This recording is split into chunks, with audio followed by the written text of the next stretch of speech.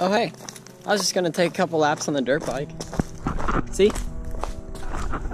Alright, let me let you in on a little secret. What if I told you that I could go from point A to point B like that? Here, let me show you.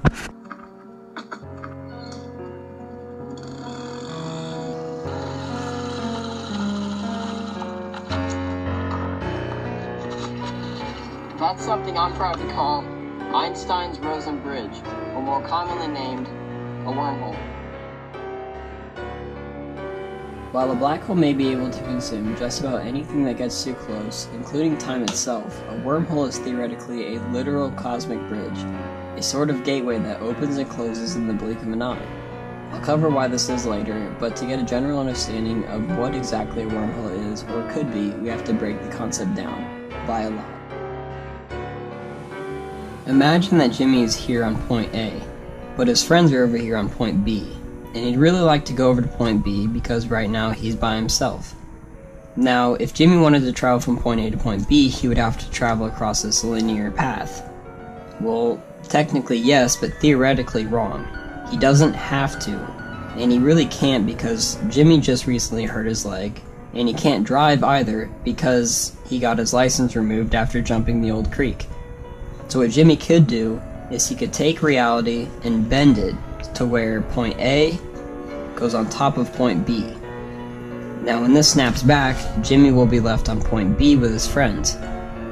Now what's happening is that when point A is folding on top of point B, the Rosen Bridge is formed and Jimmy can travel across it.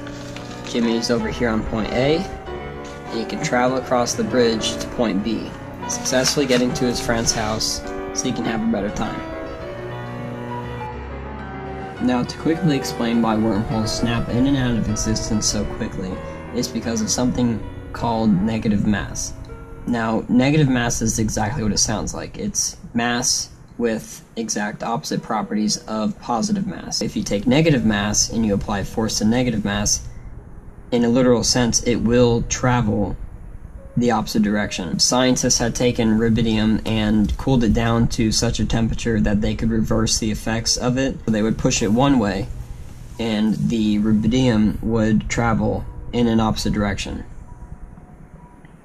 Even to this day, Einstein's law that the universe will always try to balance itself out is an exact representation of what negative mass is, that it keeps the universe in order and it keeps everything balanced.